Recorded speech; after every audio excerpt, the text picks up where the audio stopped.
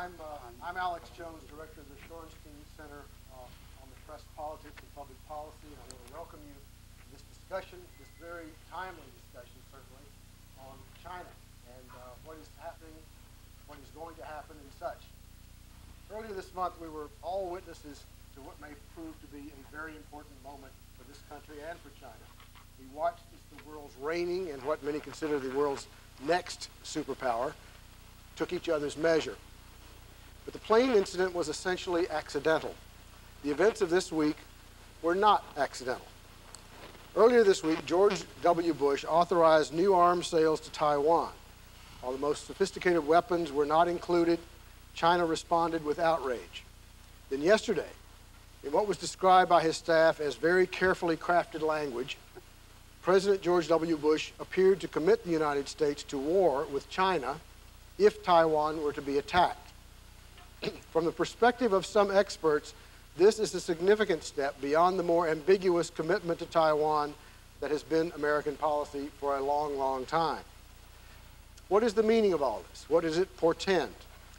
Tonight we shall probe those and other questions about relations between China and the United States, a relationship that without question is vastly important and perhaps defining, both strategically and economically. Each member of our distinguished panel has been asked to speak for 5 minutes, and I shall introduce each of them in turn. We'll then have a conversation among ourselves, and then we'll open it up for questions. Speaking first, to my immediate left, is Kurt Campbell. He's Senior Vice President and Director of the International Security Program at the Center for Strategic and International Studies in Washington, where his specialty is U.S. security policy in the Asia Pacific. Before that, he was Deputy Assistant Secretary of Defense and a member of the National Security Council staff. He was also an Associate Professor of Public Policy at the Kennedy School and Assistant Director of the Center for Science and International Affairs at Harvard. He's currently working on a new book, The Power of Balance, on his experiences in Asia. Kurt Campbell. Thanks very much. It's really nice to be back here at the Kennedy School, and particularly in the forum. I had a lot of good experiences here in the past. I'll try to go very quickly and just underscore 3 points if I can. The first is the President is just coming to the end of the first 100 days, and I think, as you all know, sort of enshrined in American political mythology is what you accomplished in the first 100 days. What's interesting is how much of his time and the time of his team has been focused on Asia policy, much more than anyone had anticipated. There was an opening desire by the key members of the foreign policy establishment around him to turn the focus a little bit from China and more towards Japan. The idea of a traditional ally was the bedrock of American commitment in Asia, and then with that, secure re-engage on China. The reality, of course, is that a series of accidents, as we've already heard, and developments which are accidental but could easily have been foreseen, we find ourselves in a situation where Asia policy is at its most delicate phase in perhaps the last 20 years. The submarine incident in which a 1 in a million submarine shot comes up underneath a boat that was launched from the pristine village ideal of Japan, sending that country into a kind of shock, was completely accidental. I'm afraid the EP-3 flight, which was intercepted aggressively by the Chinese fighter plane, could have been foreseen. For years, U.S. reconnaissance flights are flying closer and closer to China on a more regular basis. I think Chinese friends look at that and see that not as an expression of a major power flying in international airspace, but a country that is testing it, probing it as it emerges on the international scene. A second issue that I think is important to keep in mind amidst all these developments on the military side is that these incidents happen at a very delicate time politically in both China and the United States. My colleagues to the left are much better able to discuss developments in China. Clearly, leadership transitions, a situation in which the urban intelligentsia along the group that we've sought to cultivate is increasingly anti-American, almost a contradiction in their desire for greater international engagement, but at the same time more nationalistic and much more worried about the United States' role in the world. You hear more and more concerns in chat rooms and elsewhere about American hegemony. but it's in the American political context which I think the most interesting developments, not as much discussed, are occurring. We often think of foreign policy issue debated and divided between the Democrats and the Republicans. What's interesting, particularly about China policy, more than any other foreign policy issue of the last 50 years, is that it makes for very strange bedfellows. And in fact, the divisions on China policy are not so much between Democrats and Republicans, but inside the parties themselves, and particularly within the Republican Party. There is one wing of the party, think of it as your father's Oldsmobile, who believes that China is the next great market, and if we could just sell them some shirts or computers or whatever, we could all do very well. And there's a very powerful commercial core in the Republican Party. There's also a group that I think is more powerfully represented in this administration than in Bush 1 that believes that China is not the next great market, but the next great enemy of the United States. And I'm afraid that some of the campaign rhetoric, like previous campaign rhetoric of President Clinton, has animated Asian fears, and particularly Chinese fears, about a country that sees China as an emerging threat. And I'm afraid the most recent developments, if anything, tend to underscore these concerns. The last point is on Taiwan policy, just very quickly. You're going to be hearing over the next several days political recitations of seemingly obscure language that is meant to communicate complex meanings about political desires and instincts. The reality is that if you look beyond the language, the issues that are being struggled over between Washington, Taipei, and Beijing are the classic issues of personality, of power, of influence.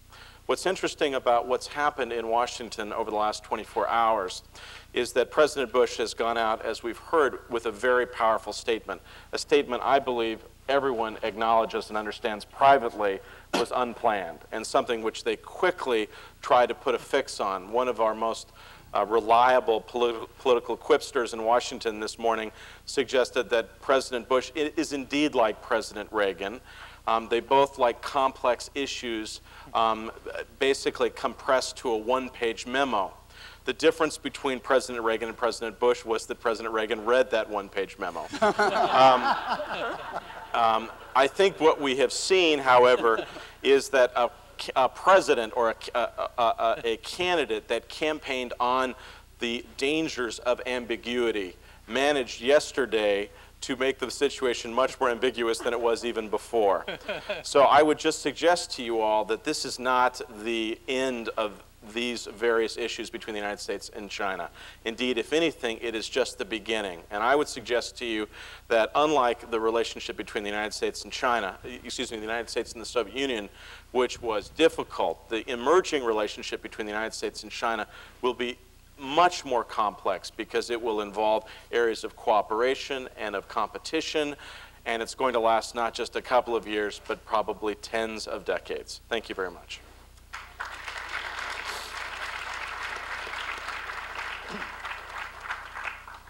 Our next speaker is Yong Deng.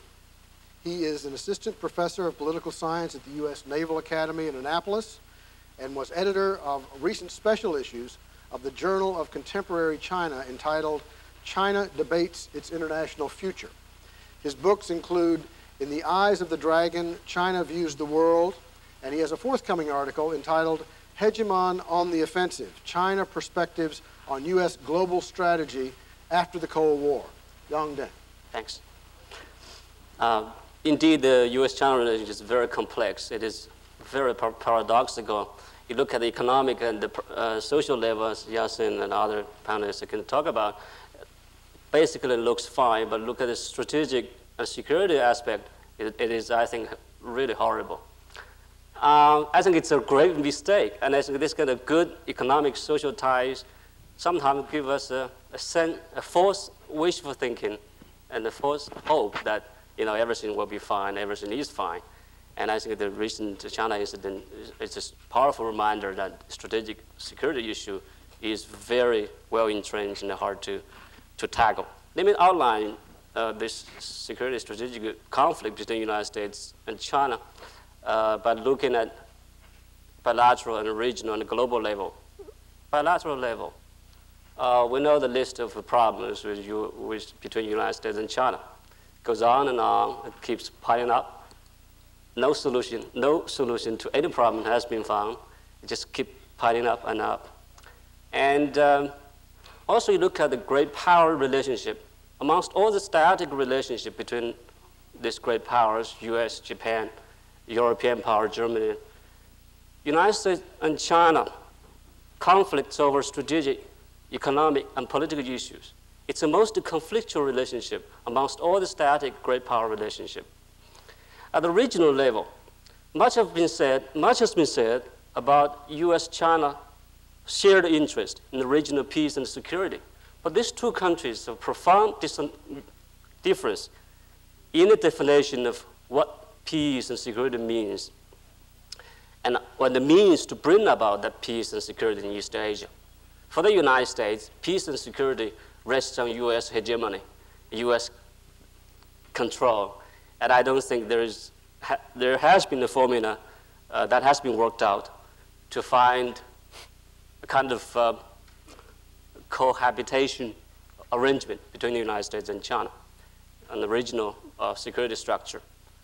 And in terms of the means of achieving regional security and peace in East Asia, for the United States, essentially three elements. One is theater missile defense. Second, reinforced security allies with Japan and South Korea. And the last one is forward troop deployment, military presence. And even if China pursue a supposedly conservative foreign policy agenda in East Asia, that is China does not pursue an expansive foreign policy agenda beyond its current territorial claims on Taiwan and South China Sea. That's supposedly a conservative foreign policy agenda would still put China's interest at odds with the United States. And finally, at the global level, after the Cold War, I think the like-minded, industrialized, advanced democracies have coalesced into a great power group and have categorized themselves as a dominant in-group. Well, in a sense, casting Russia and China as the out-group.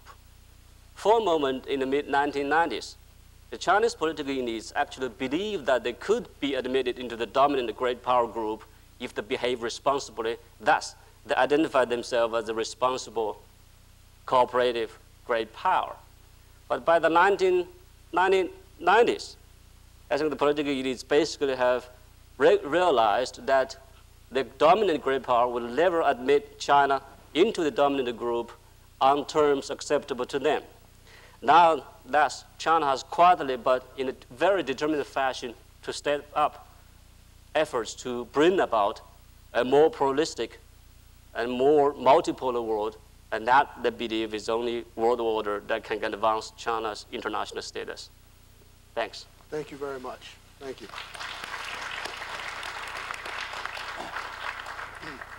Merrill Goldman is a professor of history at Boston University and a research associate and member of the executive committee of the John K. Fairbanks Center for East Asian Studies at Harvard. Professor Goldman is author of a number of books on modern Chinese history and culture, including China's Intellectuals, Advise and Dissent, and Sowing the Seeds of Democracy in China.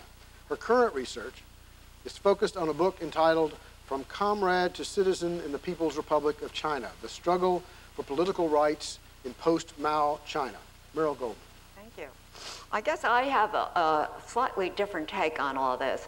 I would agree with Kurt that the relationship between China and the United States is going to be difficult. We're going to have moments of tension, as we've just seen. But I don't see this as another Cold War. It's going to be difficult, but it's not another Cold War. And the reason I say that is, first of all, I must say I was surprised at how not easily, that's the wrong word, but how quickly we got our people back. That there was compromise on both sides. We compromised in the way we expressed how we were sorry. They compromised, the Chinese compromised in not getting the full apology they wanted, and the Arab people came back.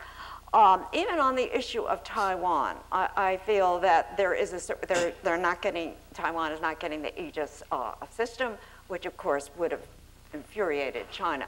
So that I tend to see that our future relationship is going to be tense, it's going to be complicated, but I don't see this necessarily as another Cold War. And the reason I say that is because there are so many other factors bringing us together. The economic factors, no matter what you say about them, $120 billion trade between China and the United States is a huge trade. Even though we have a negative balance at this point, we see great opportunities. China's desire to get into the World Trade Organization, China's desire to have the Olympics in the year 2008.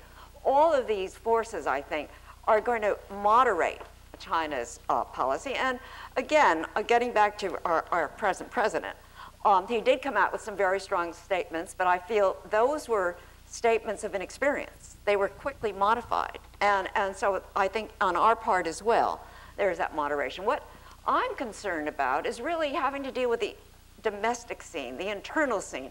And what's going on now is something I must tell you, after all these years of studying China, I cannot understand. In just recent months, just coinciding with this recent tension, China has been arresting scholars of Chinese origin who have studied in the United States. Several of them are American citizens or have green cards, and there is no explanation. They've been arrested because they say they were spies, at least about 2 of them. There's no evidence, there's no law case, there's no procedure, nothing. There has been a crackdown on, certainly many of you know about the Falun Gong, this Buddhist meditation group, on a large scale. Yet they were able to demonstrate very briefly in Tiananmen Square, but certainly the crackdown is really beginning to show. Inside China today, there are several, I guess you'd call them cyberspace or computer people, who are opening up the internet to discussion of politics and political reform. Several of these people have been arrested just recently. Now, Elizabeth Rosenthal did a great job the other day describing one of them, but he's only one of several that have been arrested. So that domestically, there has been this clampdown. And my view of that is that the government or these particular leaders are flailing around. They have a sense of insecurity. They have a sense of fear that their leadership might not last long. There is this kind of weakness. Even though it's a strong government, there's weakness in this political structure. And I think this clampdown is a reflection of this weakness. And it seems to me that a government of, at this point, a few old men, I'm sorry to say that, but it's true, in a society that is changing rapidly economically and socially with a weak Leninist political system that is no longer in line with what's going on in society, I feel that is the biggest problem ahead. And that is the real problem. And it seems to me what happens in this domestic political scene will in large part determine China's relations with the United States and also China's relations with Taiwan. Because if China begins to change politically, then that makes it very different in terms of its relations with the outside world. Thank you very much, Marilyn.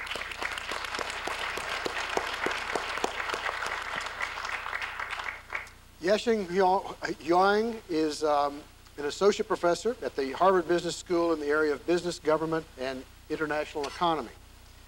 Professor Wang is a faculty associate at the Center for International Affairs at the Fairbanks Center at Harvard and a fellow at the Center for Chinese Economic Research at Tsinghua University and the Institute of International Relations at Peking University. He is currently working on a book entitled Selling China, the Institutional Foundation of Foreign Direct Investment in China, which traces the institutional roots of China's high demand for foreign investment. Yesheng Huang. Is it Yang? Huang, yeah. Huang. But I accept alternative ways. I was asked to comment on the economic aspects of the relations between China and the United States, but let me just give 3 very brief comments on the political aspect, very brief. First, I think that the U.S. coverage of the plane incident was very poor. As a matter of fact, I think it was atrocious, but we can deal with the specifics later on. Secondly, I think increasingly what has happened is that the relationships between China and the United States are increasingly out of the control of top politicians and top foreign policy establishments in both countries. And this is a problem, I think, because you would expect that the elites probably have, not necessarily a better idea, but probably have a long-term view about the strategic benefits and costs of that relationship more than other people who are either less informed about the relationship or have a less stake in the sustainability of the relationship, and I worry about that. Third, I worry about the fact that under the current Bush administration, increasingly the relationship is taking on a security dimension at the expense, by definition, at the economic dimension. I worry about that in part because security issues are very, very difficult to handle, more difficult to handle than the economic issues, in part because in economic disputes, I think people from both sides can work out a solution that both sides can walk away feeling happy about. Whereas the security disputes are more intrinsically difficult to handle in that manner. One side necessarily feels that it has been cheated out of the deal, and then the other side would feel happy about the deal. So in the economic disputes, we have positive-sum solutions. In the security disputes, we have zero-sum disputes. And the other reason why I worry about the security dimension is Kurt Campbell being a prominent example. The military on the both sides are some of the most unreasonable people that you can ever know. So more unreasonable than the economic people, and therefore more difficult to work out solutions. So on that note, let me comment briefly on the economic aspects of things. Mauro mentioned that the fact that this country does have a big trade imbalance with China. And let me draw an implication from that. The implication, not from Mauro, but from many people, is that China now is behaving in its economic behavior similar to Japan, what Japan was doing for many, many years. That's actually just absolutely not true. There are two large differences. One is that the trade relationship and economic relationship between China and the United States doesn't have the solid political foundation that Japan and US did. And that makes a big difference. That makes a huge difference. And the strategy here is to have some economic foundation, hopefully to build up the political ties, rather than the other way around. Usually, the usual approach is you have a political foundation and you work out the economic solutions and economic disputes. So that just reinforces the point that it is so much harder to get the relationship on track between the two countries, essentially because the two countries are trying something that has never been tried before, which is to work from economics to politics rather than the other way around. The second difference has to do with the economic differences. Yes, China does have a large trade surplus with the United States, but if we look at how that trade surplus has been generated, the differences between Japan and China are incredibly sharp. One reason why China has a large trade surplus with the United States is because American companies are investing in China. So the FDI inflow into China is gigantic, is huge. Japan had none of that, none of the FDI. And so if FDI is generating a lot of these exports, then the shareholders of the American corporations, which have invested in China, reap the benefits of the trade surplus. So this idea that somehow China has a large trade surplus and therefore it necessarily hurts the United States, it's just simply wrong from sort of, if people care about economic analysis, I think that's one area people should care about. And the other, dimension of it, which is similar to Japan, but it would have different implications. The other dimension is that you want to ask where the dollars go in China. China gets a lot of dollars, and they don't use the dollars to buy U.S. goods. Well, then they use the dollars to invest in America. Specifically, they use the dollars to invest in the U.S. Treasury bond. So the U.S. can finance its defense program very, very cheaply. Hopefully, some of these weapons will be aimed at China. So who is I'm not sure who is getting the worst deal in this picture. The third reason why there's a large trade imbalance between China and the United States is essentially because Taiwanese and Hong Kong merchants and businesses, Southeast Asian businesses, are investing in China to produce these goods to be exported to the United States. Otherwise, they would have produced the same goods. Otherwise, they would have exported the same goods to the United States. So the United States wouldn't have a large trade deficit with China, but it would have a large trade deficit with those countries. So either way, United States is going to have a large trade deficit. And then the issue is, why do we care so much about where that deficit comes from? And you know, I can understand some conservatives would say that we need to give the trade surplus to Indonesia, to Taiwan, and to other countries rather than to China. But fundamentally, that's driven by economics. It's not driven by politics. And in the long run, and this is my last comment, in the long run, this kind of trade investment integration, not just between China and the United States, but between China on the one hand, Taiwan, Hong Kong, Southeast Asia on the other, in the long run, this kind of trade and FDI integration is extremely beneficial politically in terms of producing peace and stability in the region. So do you want to deny the access of China to the US market because somehow you have this notion that China deserves to be punished, but the result of that is to harm this kind of very politically extremely beneficial trade relationship among Asian countries? I would think that's not a good strategy. Thank you. Professor Wong, thank you very much.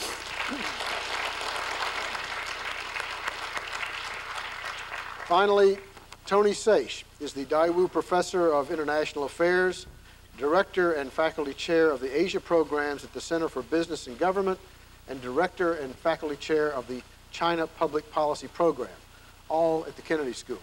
He's very busy, in other words. From 1994 to 1999, he was representative for the China office of the Ford Foundation, and before that was director of the Sinological Institute at the Leiden University in the Netherlands. He's recently completed a book entitled Governance and Politics of China, which will be coming out at the end of this year. Tony Seish. Thank you. Well, being last, obviously a lot has been said, so I think I'd like to pick up on three issues. The first one relating to the question that Yasheng raised about the constraints on the elite and the leadership, and talk a little bit about what I think the process of negotiation around the plain in Hainan reveals or confirms about decision-making in China. Secondly, why China seemed to take a set of options which from the US and European perspective looked to do itself a disservice and a disfavor. And then thirdly, linked to one of the comments that Merle made about the questions of domestic reform in China. So first of all, what did this process reveal about what we know about decision-making in China? I think first of all, it showed us that essentially China works under a process of consensus politics. It's very difficult for it to deal quickly and rapidly with this kind of crisis situation. There's been ideas floated of some kind of national security council in China, but there's no really good convening mechanism to bring together all the necessary powers to bring a quick resolution on strategy. So the kind of issue festered for a day or two before people could begin to get to grips with the issue.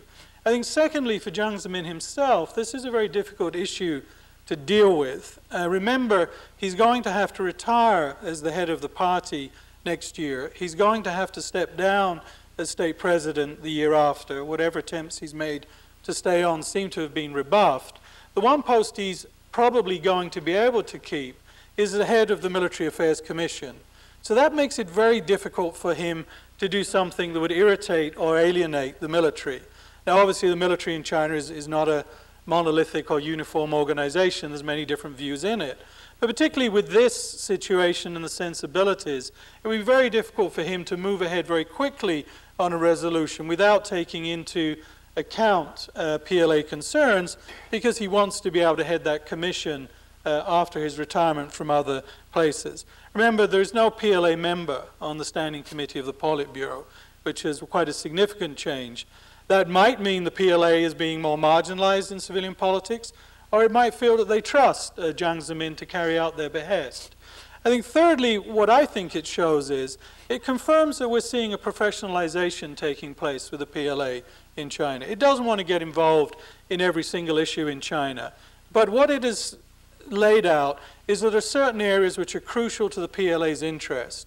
And on those areas, its voice wants to be heard, and it has to be central. And of course, the relationship with the US and the question of Taiwan are at the core of those interests. So it's impossible for Jiang to make initiatives without having the PLA on board with that.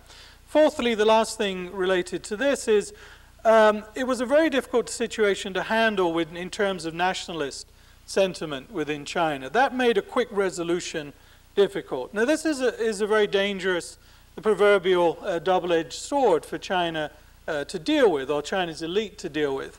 On the one hand, with declining legitimacy in a number of other areas, but economic growth as a factor binding people together, China has often pushed nationalist sentiment.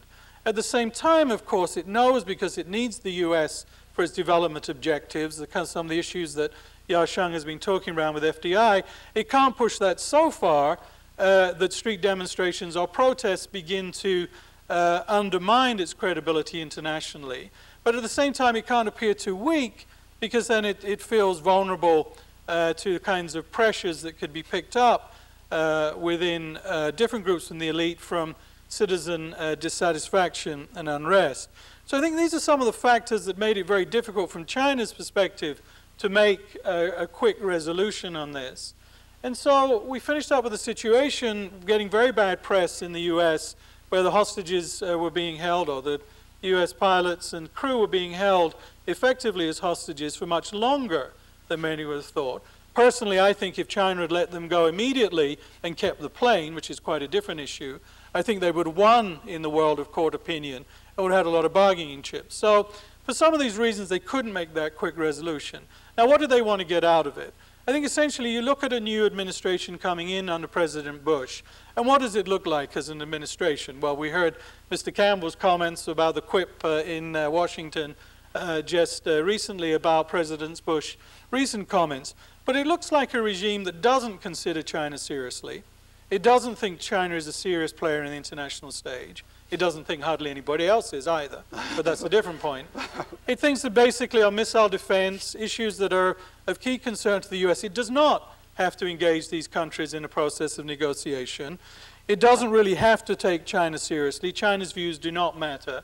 It has defined China differently, potentially as a strategic competitor rather than as a strategic partner. Now, if you were sitting in Beijing, I think this would sound quite worrying and quite threatening. And there you have this incident occurring. I think this was a great opportunity for the Beijing leadership to make it very, very clear to Washington, you talk to us.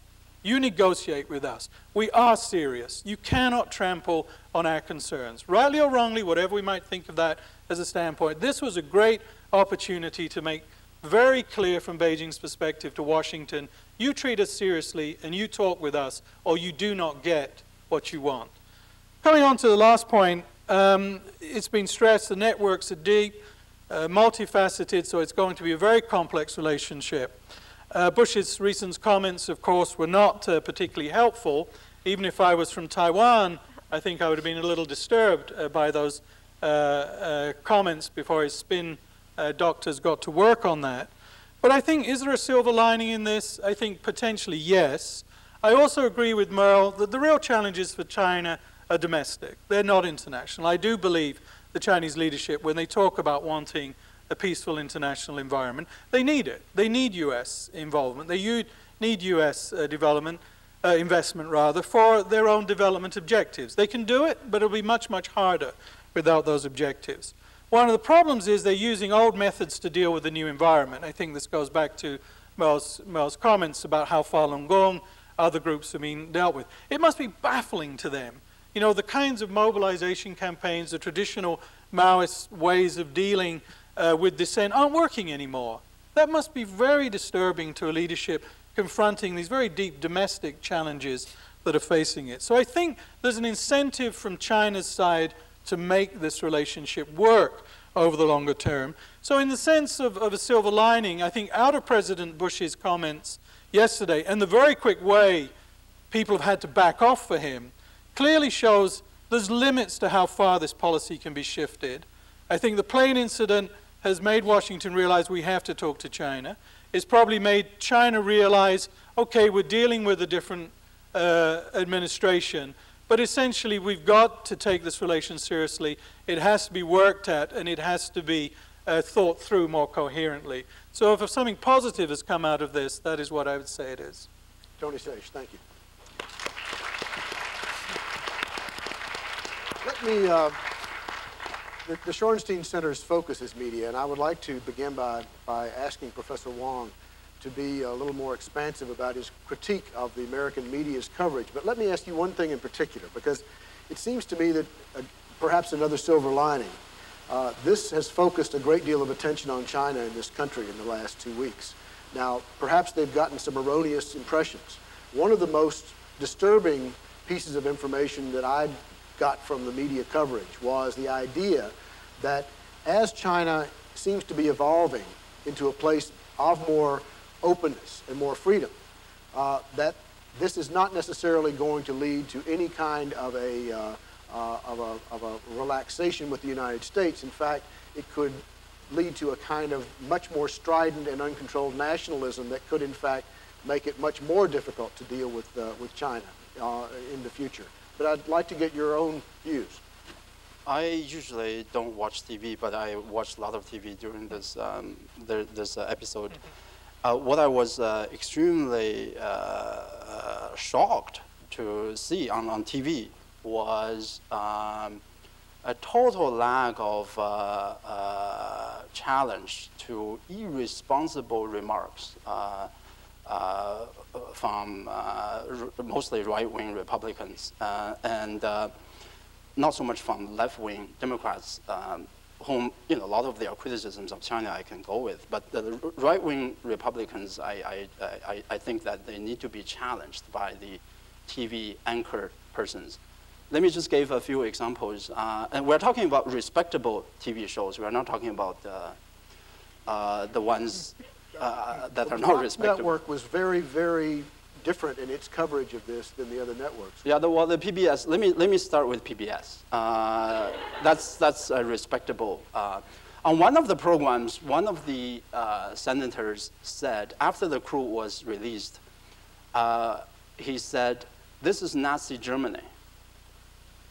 Well, I don't know. I mean, if he was making light of Nazi Germany or he was criticizing China too much, it's okay for him to say that. Nazi Germany killed 6 million Jews, and China released 24 crew members in 11 days.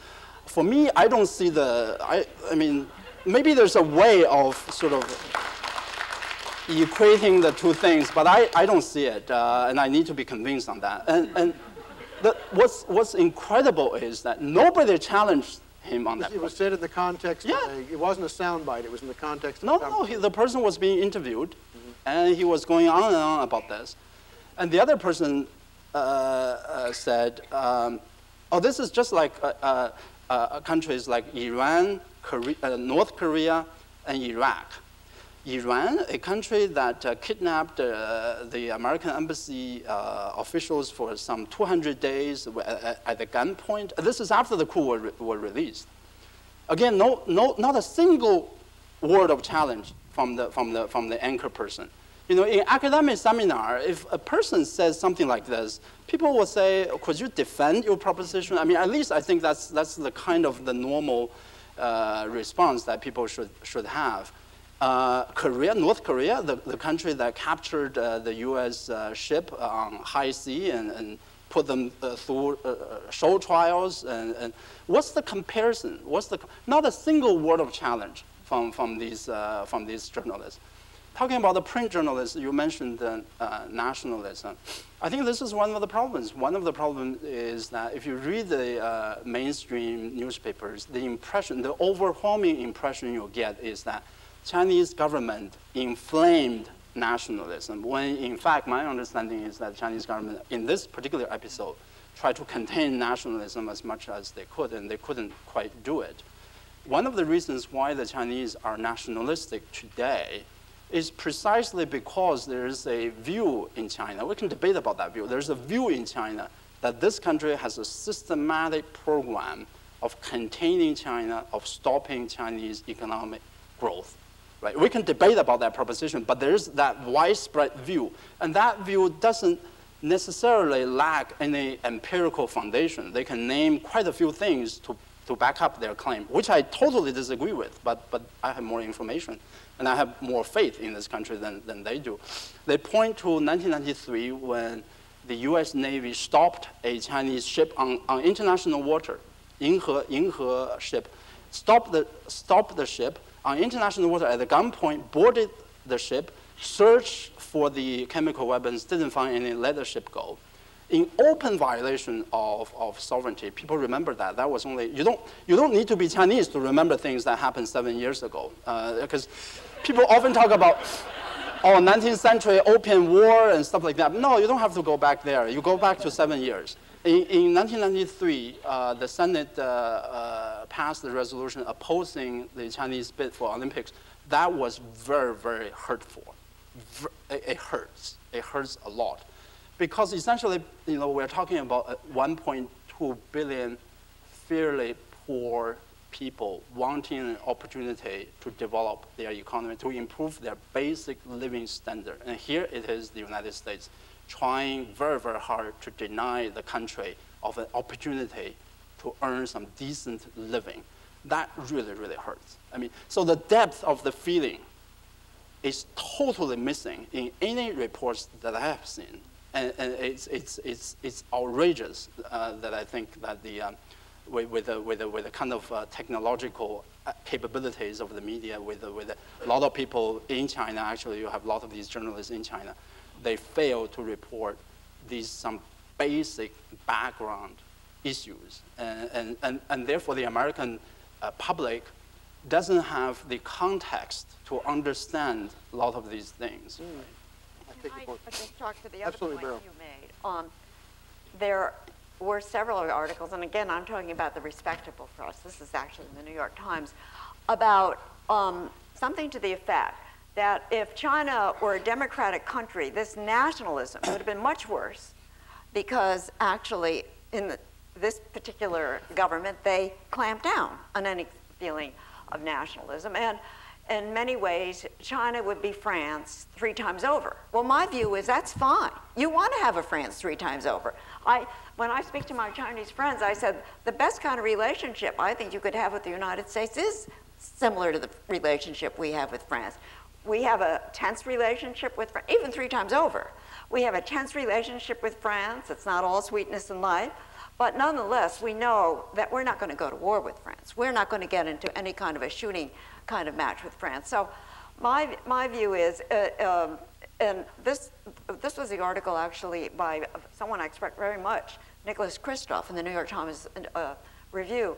And I was upset by that. First of all, he talked about this growing nationalism based in part on the chat rooms on the internet. Well, if you look at our chat rooms on our internet, if you wanted to judge our country by those standards, or even, it would be far worse than anything that even Yasheng is talking about. So my point is... He said it was France 3 times older. Did he choose the wrong country, or was he trying, No, I think he's right. We would like France. But what is that, what China would be, a nationalistic China would be? Yeah, but he didn't happen to think that was good. I happen to think that's what we want. Well, yeah. I guess my question is that what it would be, Kurt? Yes. But you want a democratic France, right? I want a democratic, yeah, I'm talking about a democratic country. Yeah. I find myself in almost violent agreement with Professor Wang, so I'm sort of struck by that. I guess I am play the role of the unreasonable guy on the panel. But as I was driving, as I was driving in and looking at the rowers, and I was thinking back on my years at Harvard and thinking, well, gee, academic politics must not have been as bad as I remembered, but it's still nice to be here. If I could say, I think what's interesting, the earlier question about how each country both covered and interpreted this crisis. And I think what's interesting is how 2 previous incidences in both countries animated for each of their political leadership, how they responded and how they dealt with the situation. For the United States, it was clearly the Iran hostage crisis, which for a new president, the idea of being compared with Jimmy Carter at a time where the idea, well, no, the idea of the political impotence, not being able to maneuver in such a delicate period, I think was very hard on a new team that's still finding its feet. In China, I think we have to look carefully at the immediate response, and the sort of the template that was used, it was almost identical to the template that was used after the tragic bombing during the 1998 Kosovo campaign. Apology, reparations. They maneuvered off that rather significantly and quickly, but it does suggest that, well, gee, that worked in the past. Let's try this sort of similar approach. I think also one of the ways that the United States and China has dealt with each other in the past, at least in the public realm, is that oftentimes initially Chinese friends will take a very tough, often difficult position publicly, paint themselves into a corner, actually say, you know, here's a little box. Now you help us get out of that box, which is an inordinately difficult thing for administrations to do. Now I would tell you, I was in the Clinton administration. We spent a lot of time helping Chinese friends get out of the boxes that they were put in. They put themselves in. This administration doesn't want to do that. They really are not going to play that game. And so there is going to be a very different cultural approach. If I could just disagree with one quick thing that Merle said, I do think it's interesting to suggest that there was a compromise, right? There was a compromise that allowed us to sort of get through this process. But the reality is the compromise broke down almost immediately, right? In which both sides began to criticize and to suggest, you know, how each side dealt in bad faith. And the last point I would make, just what's interesting, I think it would be incorrect to suggest that there's a substantially different character between security negotiations and economic negotiations. In fact, I think security negotiations can often end in results that are much better than people believe. And I would just take issue. Economic issues and economic negotiations over the last couple of years between the United States and China have been positively poisonous and have, in fact, eroded confidence rather than enlarged confidence. And I think one of the problems has been there's clearly a political problem in the United States in terms of how we conceptualize China. That's a lot of what we're seeing here in this discussion tonight. My sense is, and I've been in a lot of negotiations with Chinese friends, I respect them. I want to come out with conclusions that I think meet our mutual interests. I've met very few Chinese friends that accept and understand positive sum outcomes. There is a negotiation strategy that at its core can be very zero sum. Tony Saich, let me ask you a slightly different question. When you look at this administration's handling, when you look at what it apparently had as its first impulse, which was to demand that the plane was returned, to send a carrier into the China Sea, then they backed away from that and set the carrier away. Then yesterday, George Bush, you know, if we assume that he had not genuinely scripted this, but was speaking from his heart, effectively, what he came out with was something pugnacious and much more sort of aggressive than he then has now backed away from. But what does this say both about the wisdom and the savvy of this administration in dealing with this issue and what their real attitudes are? Well, I don't think it points to a high degree of sophistication. In fact, if I look at the administration since it's come in, it really seems to have a very specific notion of the national interest, and that national interest is at the fore, and to a large extent other countries don't matter. I mean, we've seen Japan offended, we've seen South Korea offended, European Union has been disturbed, there's problems in the Middle East, and now we've seen situations where China is offended. So I haven't seen a high degree of sophistication in terms of realizing that even if you want to meet those objectives, you've got to do that in sort of negotiations and often through bilateral and multilateral forums. And as I said before, right or wrong, you know, if I was sitting in Beijing, I would feel quite offended by what I'd seen. It's like, we don't count, and you know, we don't have to talk to you. But do you think this is completely just clumsiness, or is it really calculated? I wonder whether it's clumsiness. I wonder if it's, well, I think there's a distinction between it's almost like the administration has taken in its presidential posturing into now being the system. And that might be because, in a sense, this crisis happened too soon in the administration. I don't know about appointments in Washington, I'm not an insider, but it seems to me their foreign policy team is not really up and running and in place, and yet they had to deal with the crisis.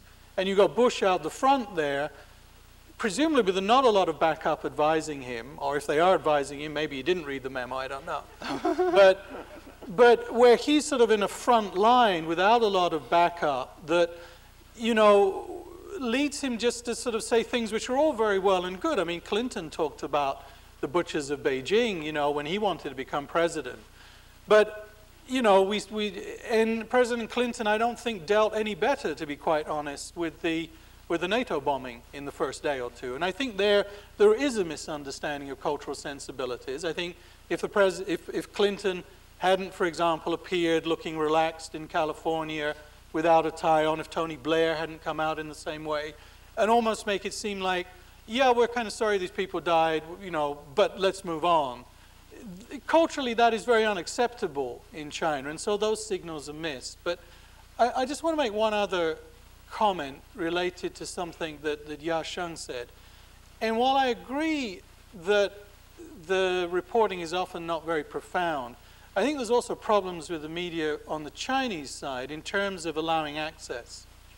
And I've always felt that, you know, China always says it's different, China always says it's special. It's not. I mean, it has the same development problems as any country in the world. You know, the Chinese characteristics are the problems of dealing with poverty and development. But because they say that, and because they deny access for journalists, there's almost a friction and quite a hostile atmosphere builds up between foreign journalists and China. Almost like anything we're going to be told is a lie, and we've got to catch out on that. And I've often believed that if China just allowed journalists to go and look around, see the problems that it confronts, the poverty, the challenges, we'd begin to see China as a normal country. But they have to change their political system to do that. Yeah, but, you know, well, I mean, there are other authoritarian regimes which allow much more freedom of access to journalists, and I think provide more sympathetic reporting as a result, because you get much more of a nuance of the challenges that are facing China.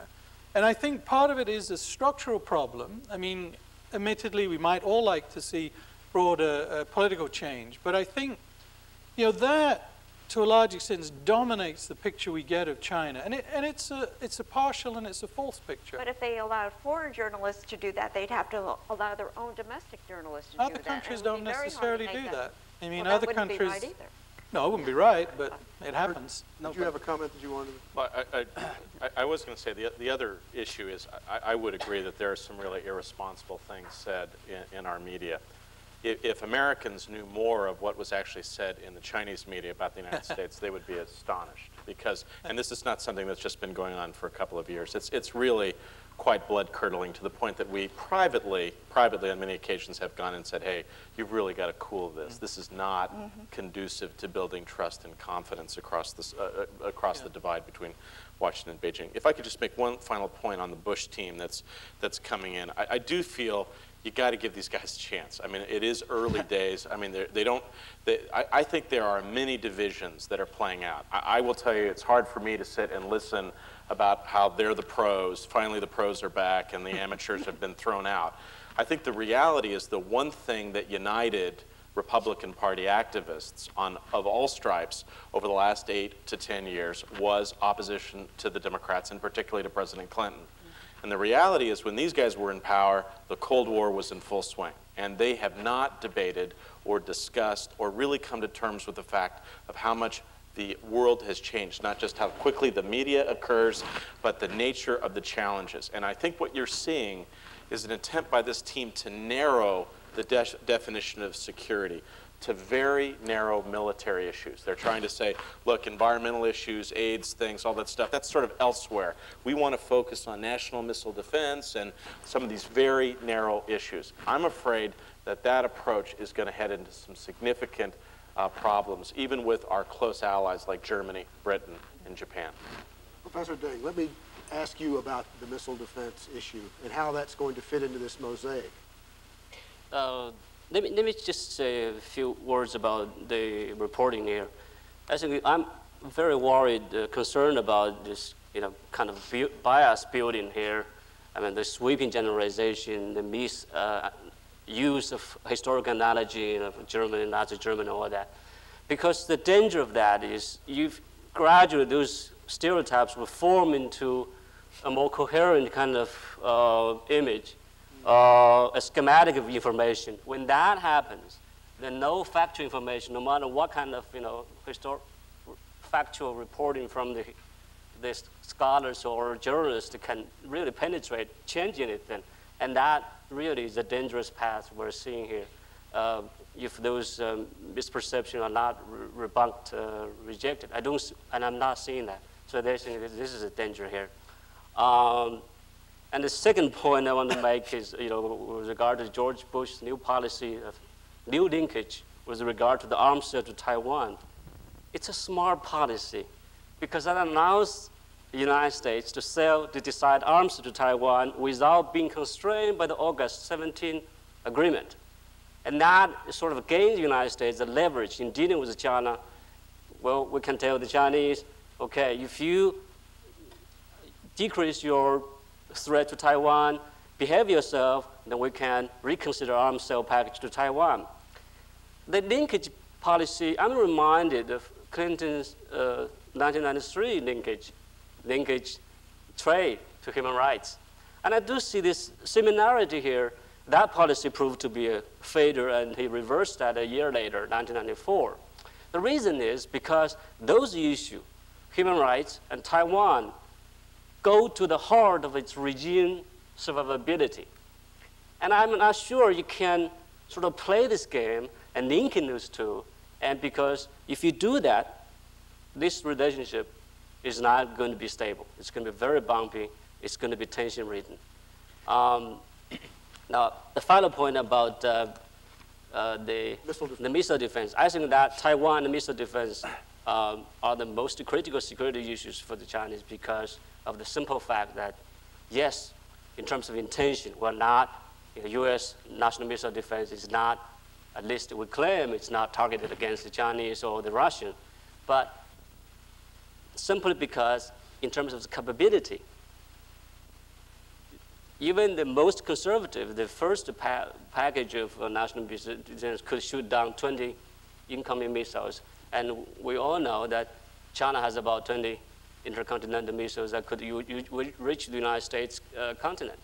So from the Chinese perspective, they were the first country and the only country that has been threatened by both superpowers during the Cold War 5-6 times. And they try very hard to build that minimum nuclear deterrent capability. And I don't think this issue, I don't know how this issue can be addressed. It's a really difficult issue. And again, if we say it's not against them, then should we be prepared to allow them to build 300 missiles without being alarmed, without perceiving it as a counterbalancing act from the Chinese? Professor Wong. I think the difference between George W. Bush, and President Ronald Reagan and President Clinton is actually profound, apart from the memo and all that. One big difference between, I think, George W. Bush and President Ronald Reagan is that Reagan at least had a strategic view about the world. There was a Soviet Union, and he knew that Soviet Union was a bigger enemy to the United States, and he needed China to counterbalance that. So essentially the world has changed because Soviet Union no longer exists. So that's a big, big difference. And whereas President Bush tends to view China as an enemy or as a competitor, strategic competitor in and of itself, and that makes a big difference. The difference between President Clinton and President George W. Bush is an intellectual one. There's a difference in the level, but let me not talk about the level, but there's a difference in the intellectual approaches that they use to analyze China.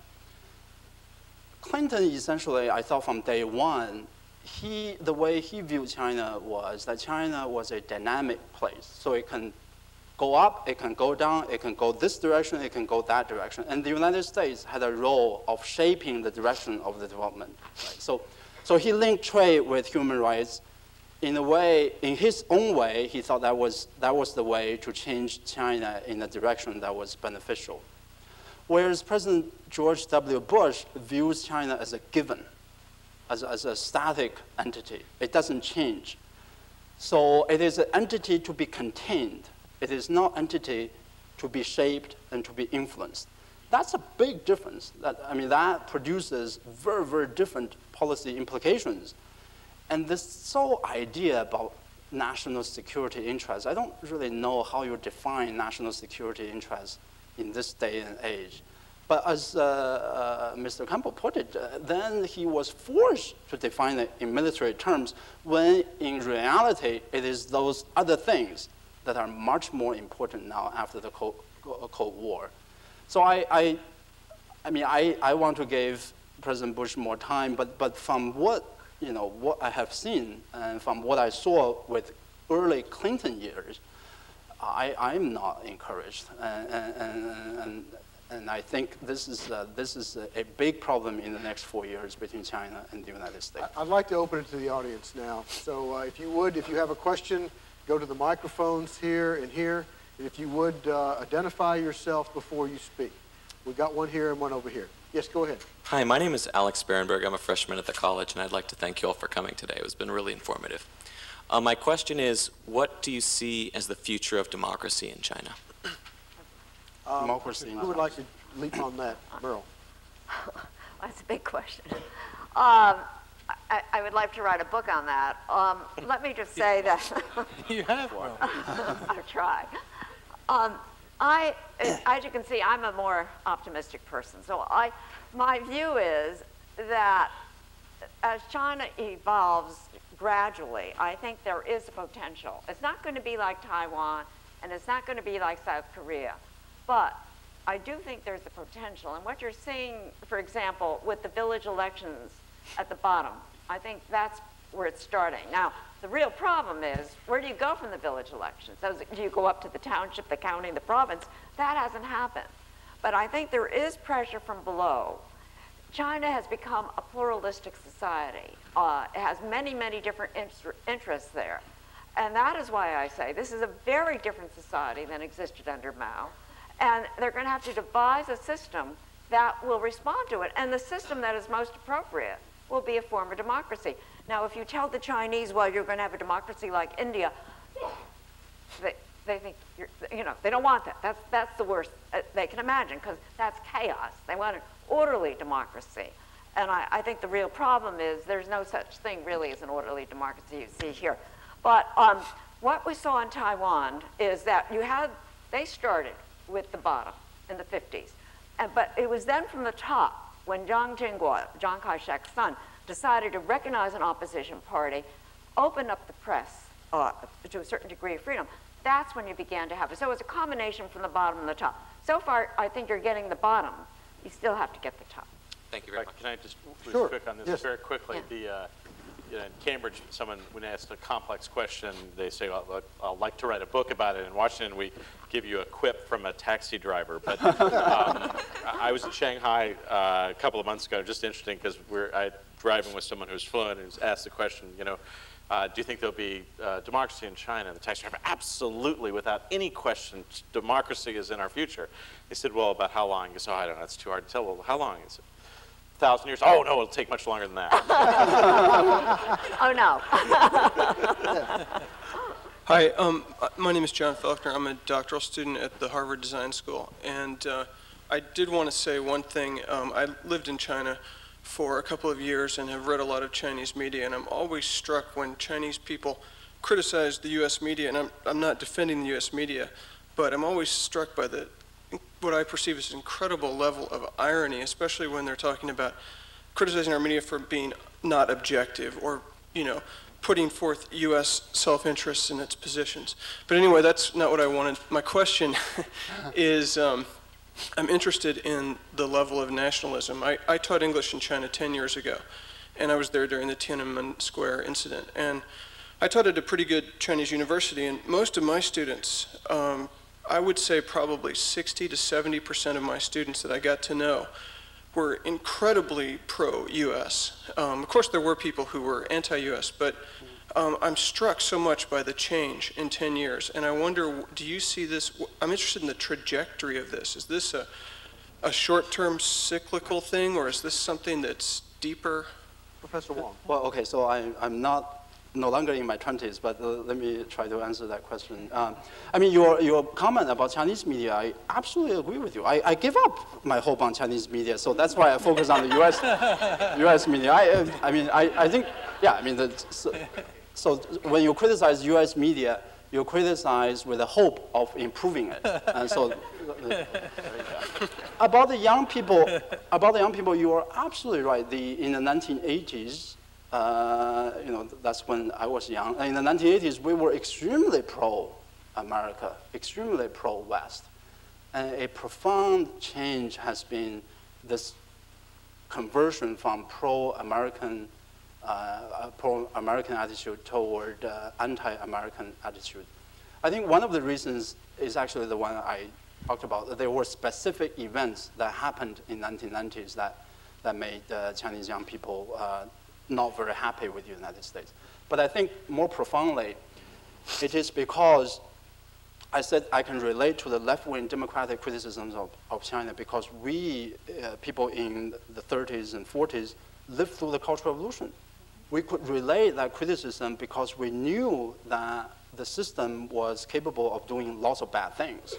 So we could, intellectually, even though I would argue that China today is totally different from before, but we still know that it is still the system that was doing lots of bad things. But imagine a person growing up in 1990s, a young Chinese person growing up in 1990s, without having had any perspective on Cultural Revolution. You know, that person is not going to understand the US criticisms of China on human rights grounds. He or she lived a good life, a lot of party, a lot of drink, people here, at Harvard College do. I mean, it's very difficult for this person to relate to that criticism, right? So for the people that are, 10 years older than the current generation, yeah, I mean, they don't, they intellectually debate whether it's the productive way of punishing China because of human rights, but they don't deny at the intellectual level that there's a human rights problem. I don't deny. Let me just add one thing, though. I think in the 1980s, there was such an idealization of the United States that there was bound to be a reaction when they found it wasn't quite paved with gold as they really thought it was. But let me also just say something about this. In that article I mentioned of Christoph's, there was a picture, and the young man in the picture, supposedly mouthing all these anti-American things, was wearing a Harvard t-shirt. And I thought, well, here it is. You can spout off these things, but when you really want to go and get an education, you're going to go to the United States. Ezra Vogel was just in China and spoke at Beijing University just at the time of this incident. And the students were very positive and very enthusiastic. So about what he had to say. I don't know what he had to say, but obviously, I mean, he didn't feel this kind of resentment. Well, so maybe it's because of what he said. Yes, it could be. But my point is, I still think that despite what Yasheng, and I agree with Yasheng, but there are still, if you ask them where they want to go to school, what culture they want to catch up with in some ways, they will say the United States. No, but there's a difference, though, because in the 1980s, Chinese students come into the United States, usually with a question. What is it that we can learn from the United States? And then what is wrong with China with the kind of system we have? With the students coming from China now, I increasingly don't get that question. Increasingly. So the people, yes, I agree with Murray, a lot of young Chinese people want to come to the United States to study, but they treat it as a technical issue. They treat it as a professional, part of their professional development. Right. Whereas for people who came to this country in the 1980s, it was part of their soul. It was looking for a right solution. That's a very, very different attitude. Yes, over here. My name is Mike Weissman. I work at the Kennedy School. I read in the Post today that a poll taken of Americans indicated that 25% of those polled, 1,000, 1,200, whatever the N was, had a negative view of Chinese Americans, which really surprised me and does not speak well of the American populace in my mind. I've also read that there's increasing sentiment at the popular level in China against Americans, even if it's sort of mistakenly taken from Nicholas Kristof looking at web boards. So in this context, I wonder what you think the chances are of any kind of hacktivism, so-called cyber war type things, on the part of more activist kind of groups, either in the States or in China, in either taking the form of just defacing websites or more concerted kinds of things like releasing email viruses or DDoS kinds of attacks like we saw about a year ago. By whom?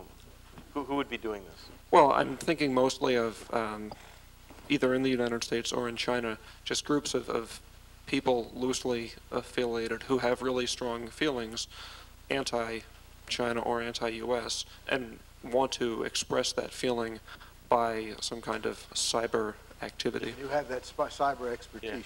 Yeah. If the question is, what are the prospects for some, group of people in the United States, I assume, I'm not suggesting you're suggesting this, but Sino-Americans or Americans of Asian ancestry, I think that's just ridiculous. And I think that I don't think that's what he's No, just to be clear, I'm not saying that there's going to be some... Yeah. But if groups of Chinese citizens are justifiably, in my mind, aggrieved by the treatment they're getting from the U.S., would there be any response? There seems to be, from what I read, some people think this is a concern. It's hard for me to answer the second part of your question, but the first part that you posited, of all the things that have worried me in the last 2 or 3 weeks, of which we've cataloged a fairly substantial collection, the Yankelovich poll, which I've actually seen in some detail, is by far and away the most worrisome, condemnable, horrible thing I can imagine. And what I would love to see is a senior moral and political leaders speak out immediately on this, because this is a trend that just cannot go on in the United States. like George Bush, for instance. But not just George Bush. Moral leaders, people who have standing. This is unconscionable. No, and I'm not. Come on. We need a broad group of Americans speaking out against this. We cannot allow ourselves to go down this path. Do you think, let me ask you, do you think this is genuinely a problem here, or do you think it's just a momentary, thing? Because one of the things that struck me was how completely content Americans seem to be to let the Bush administration go from a confrontational one to clearly trying to accommodate China without, a big uproar of anti-Chinese sentiment that I discern.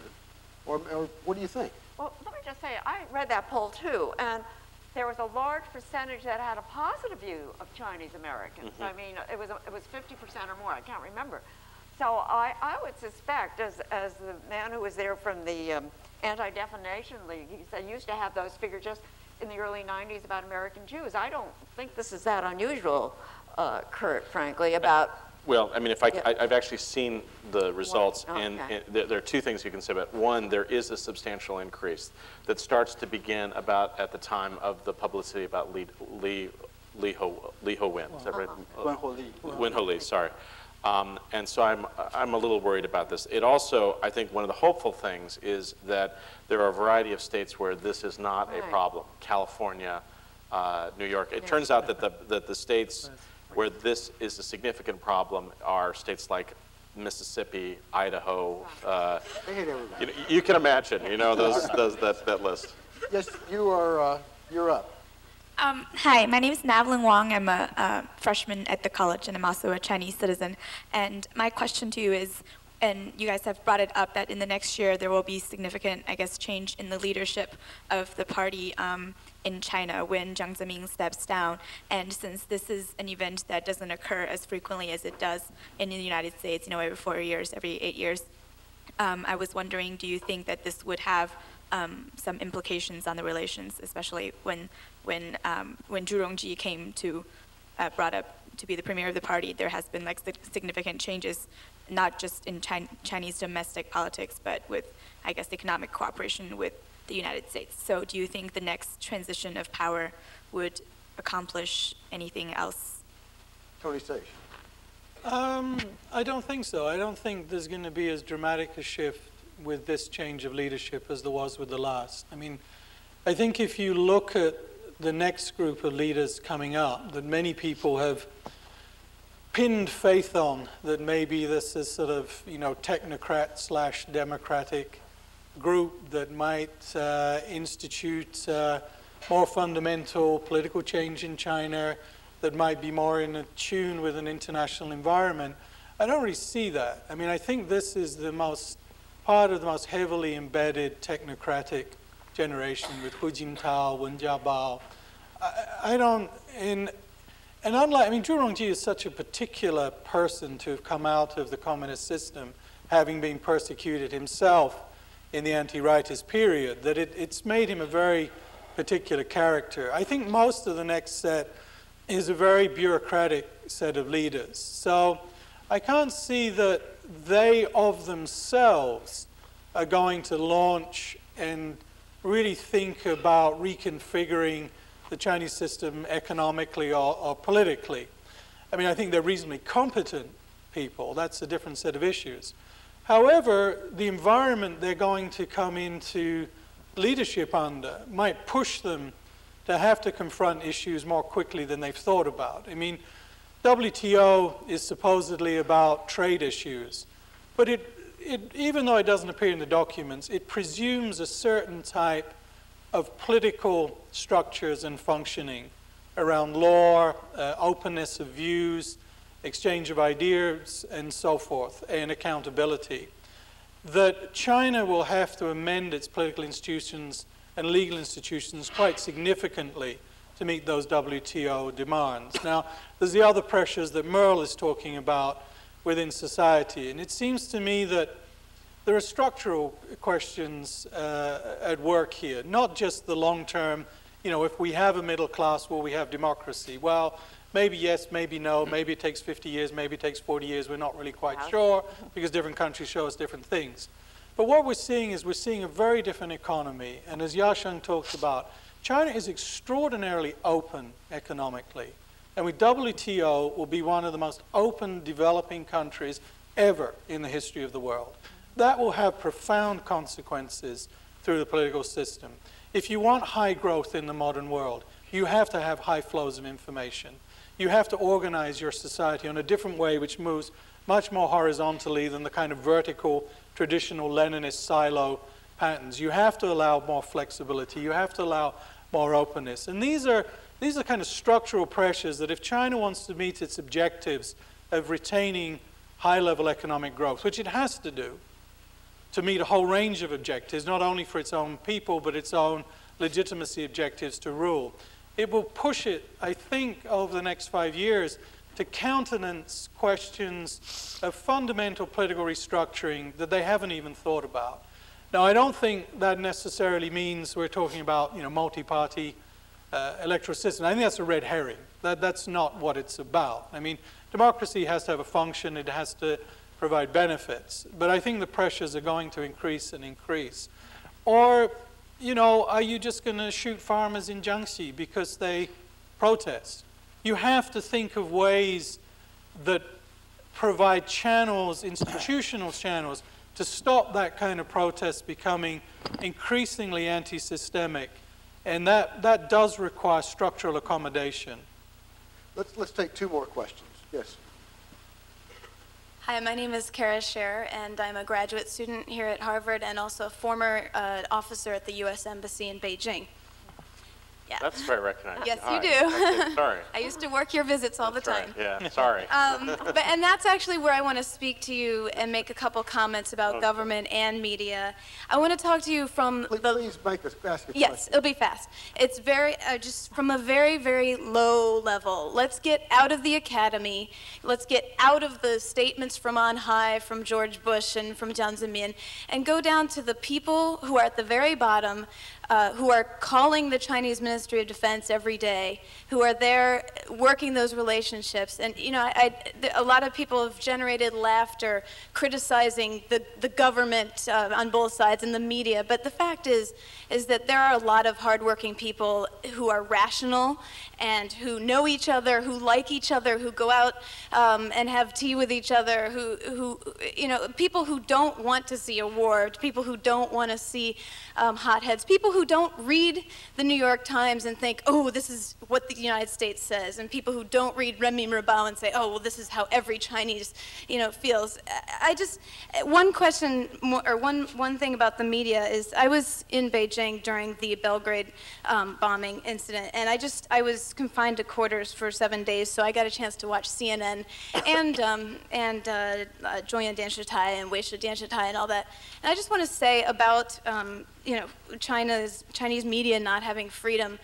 Well, I think they have as little freedom as our media does. Our media is controlled by ratings and editors, and the Chinese media is also controlled by editors, you know, whoever you want to call that, propaganda bureau, whatever. But the fact is, it's the same thing. Well, I have to say, in the tradition of what was said by Mr. Wong, that I challenge that, and it's bullshit. And to compare the free press in this country with the press in China is nonsense, in my opinion. Yes. My name is Cliff Davidson. I'm a junior at the college, and I have another media question. I'd like to get your responses to Bush's direct response to the letter written by the wife of the pilot, or supposedly written by the wife of the pilot. Who wants to take that? Could you repeat the question? What was the response? Yeah, I'm interested in whether you think it was appropriate for Bush to respond directly to the wife of the pilot who was saying that he, you know, he was murdered. I just have a short answer. It's really meaningless because all the sorries or apologies were retracted, you know, essentially. So, I mean, this guy was painted as a hot dog. He killed himself and almost killed all the 24 crew members. So basically, I think all this, you know, really, the letter itself is meaningless. That's all we have time for. I'm sorry to say we've run out of, in fact, we've run over. I want to thank everybody, Kurt Campbell, Yang Deng, Merle Goldman, S.N. Guang, Tony Safer. Thank you very much.